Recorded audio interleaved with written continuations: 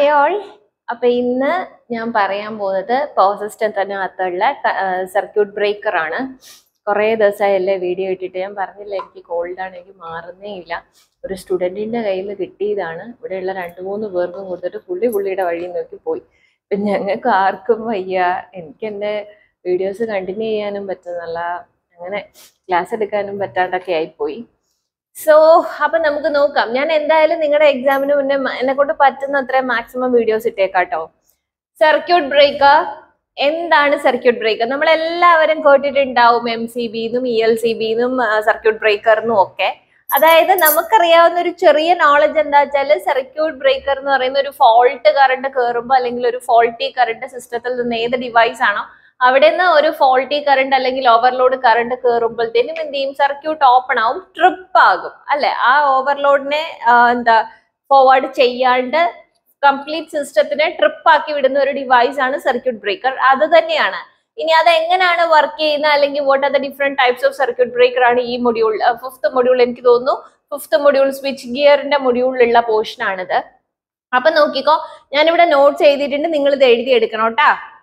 നോക്കിക്കേ, circuit breaker is a piece of equipment which can be make or break a circuit either manually or by remote control under normal condition. അപ്പൊ normal കണ്ടീഷനിൽ ഒരു സർക്യൂട്ടിനെ make ചെയ്യാനും break ചെയ്യാനും കഴിയുന്ന ഒരു എക്യുപ്മെന്റ് ആണ് സർക്യൂട്ട് ബ്രേക്കർ.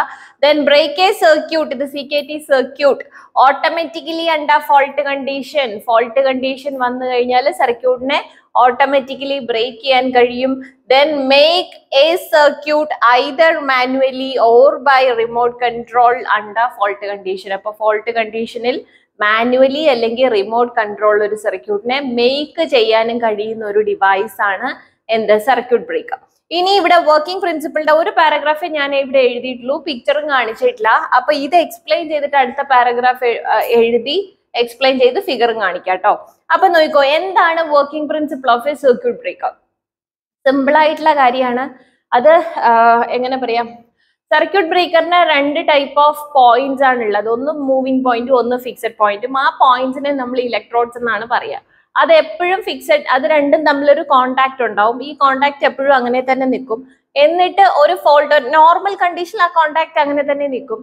എപ്പോഴാണോ ഒരു ഫോൾട്ടി കറണ്ട് അതിനകത്തോട്ട് മൂവ് ചെയ്യുന്നത്, അല്ലെങ്കിൽ ആ സർക്യൂട്ടിനകത്തേക്ക് ഒരു ഫോൾട്ടി കറണ്ട് കയറുന്നത്, ആ സർക്യൂട്ട് കയറുമ്പോഴത്തേനും എന്ത് ചെയ്യും? ഈ 2 കോണ്ടാക്ട് തമ്മിലുള്ള ഫിക്സഡ് പോയിന്റും മൂവിങ് കോണ്ടാക്റ്റും തമ്മിലുള്ള കോണ്ടാക്ട് ഓപ്പൺ ആവും.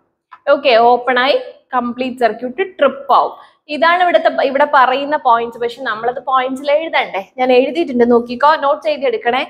Working principle: a circuit breaker essentially consists of a fixed and the moving contacts called the electrode. ഞാൻ പറഞ്ഞല്ലോ, ഒരു ഫിക്സഡ് പോയിന്റും ഒരു മൂവിങ് കോണ്ടാക്റ്റും ഉണ്ടാവും. അതിനെ നമ്മൾ എന്തെന്നാ പറയാ?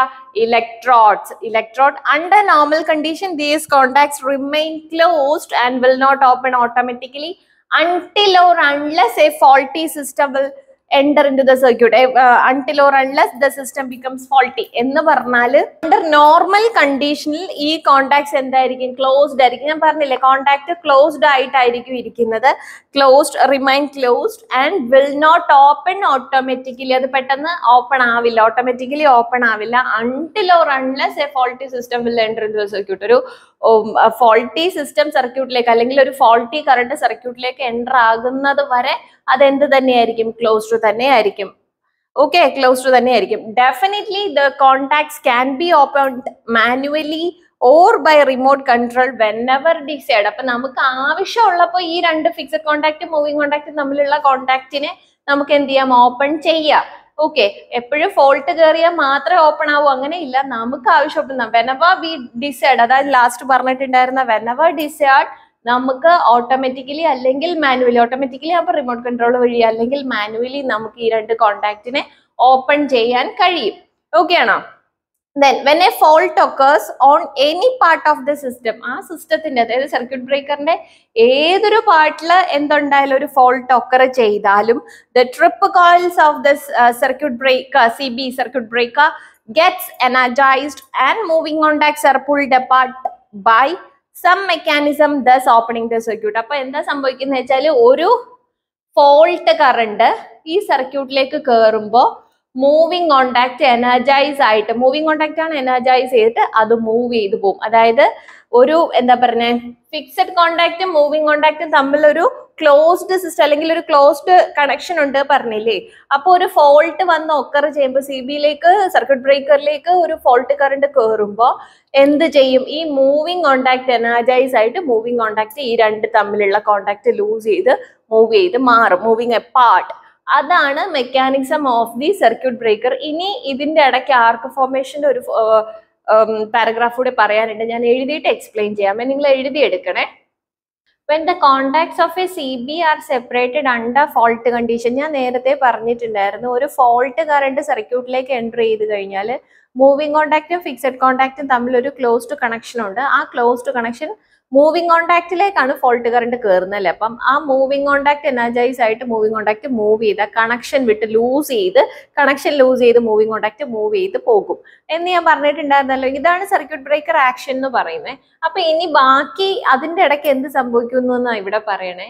When the contacts of a CB are separated under fault condition, fault conditionൽ circuit ബ്രേക്കറിന്റെ contacts loose ചെയ്ത് കഴിഞ്ഞാൽ, സെപ്പറേറ്റ് ആയി കഴിഞ്ഞാൽ, an arc is സ്ട്രക്ക് between them, ആ ഫിക്സഡ് പോയിന്റും മൂവിങ് പോയിന്റ് തമ്മിൽ ഒരു ആർക്ക് ഫോം ചെയ്യും. മിസ് ഇപ്പൊ ഇവിടെ വരച്ച് കാണിക്കാം.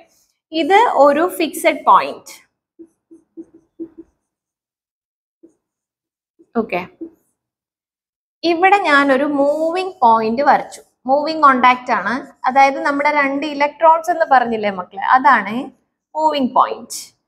ഇനി ഇവിടെ നിങ്ങോട് ഞാനൊരു ഫോൾട്ട് കറണ്ട് കാണിച്ചു. ഇത് ഫോൾട്ട് കറണ്ട്, ഫോൾട്ട് കറണ്ട്. അപ്പൊ ഇവിടെ എന്ത് സംഭവിക്കും വെച്ചാല് ഈ ഫിക്സഡ് പോയിന്റും CB circuit breaker fault current അല്ലേ കയറിയേക്കുന്നത്. ഫോൾട്ട് കറണ്ട് കയറുമ്പോൾ ഇവര് തമ്മിൽ ഇങ്ങനെ ഒരു കോണ്ടാക്ട് ഉണ്ട്.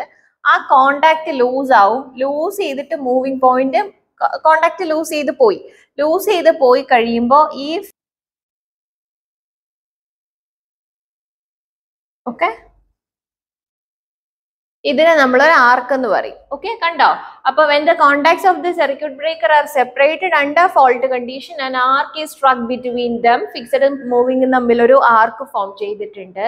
The current is thus able to continue until discharge ceases. ഇത് ഡിസ്ചാർജ്, ആർക്ക് ഡിസ്ചാർജ്. ഈ ആർക്ക് ഡിസ്ചാർജ് നിൽക്കുന്നതിന് അത്ര സമയം എന്ത് ചെയ്യണം? കറണ്ടും ഇതിങ്ങനെ നിൽക്കുവാണ്, ഇവിടെ ഉള്ള കറണ്ട് കണ്ടിന്യൂ ചെയ്തുകൊണ്ടിരിക്കുക. The production of arc not only delays the current interruption, but it also generates enormous heat which may cause damage to the system. അതായത് ഇവിടെ ഇപ്പം ഫിക്സഡ് പോയിന്റും മൂവിങ് പോയിന്റും തമ്മിലൊരു ആർക്ക് ഫോം ചെയ്തിട്ടില്ലേ?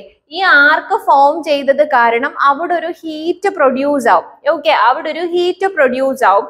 ആ ഹീറ്റ് ഈ സർക്യൂട്ട് ബ്രേക്കർ അല്ലെങ്കിൽ ഈ ഒരു ഡിവൈസിന് നല്ലതല്ല. ഓക്കെ, അതാണ് പറഞ്ഞത് generates enormous heat which may cos damage to the system. സിസ്റ്റത്തിന് ഡാമേജ് ഉണ്ടാക്കുന്ന ഹീറ്റ് ആണ് ഇവിടെ പ്രൊഡ്യൂസ് ആവുന്നത്. Or to the CB itself, അല്ലെങ്കിൽ CBക്ക് തന്നെ, സർക്യൂട്ട് ബ്രേക്കറിന് തന്നെ ഡാമേജ് ഉണ്ടാക്കുക.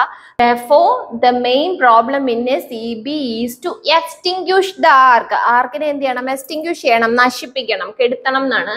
extinguish the arc within the shortest possible time. അപ്പൊ ഇവിടെ ഈ കുറച്ച് ടൈം കൊണ്ടാണ് ആർക്ക് ഫോം ചെയ്യുന്നത്. അതേപോലെ തന്നെ കുറച്ച് ടൈം കൊണ്ട് തന്നെ ഈ ആർക്കിനെ എക്സ്റ്റിങ്ക്യൂഷ് ചെയ്യുക, അതായത് നശിപ്പിക്കണം.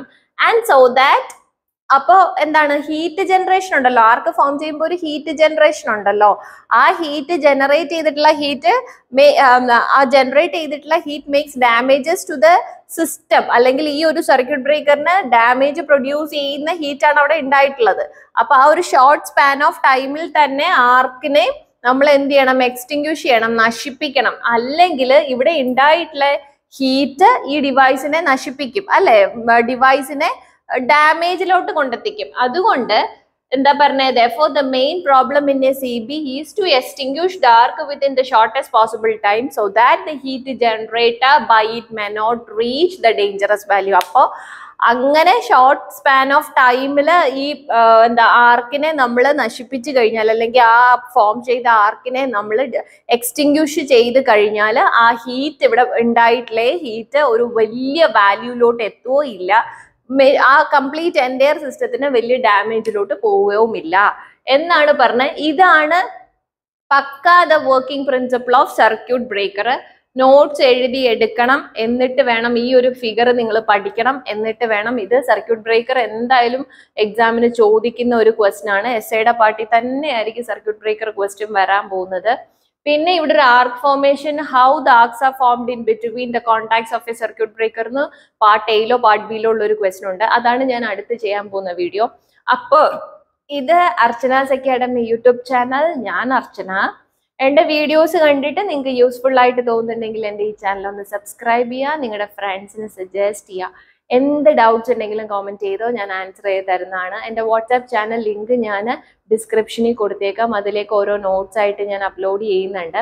അപ്പോൾ ആവശ്യമുള്ളവർ ചാനൽ ഫോളോ ചെയ്യുക. Thank you.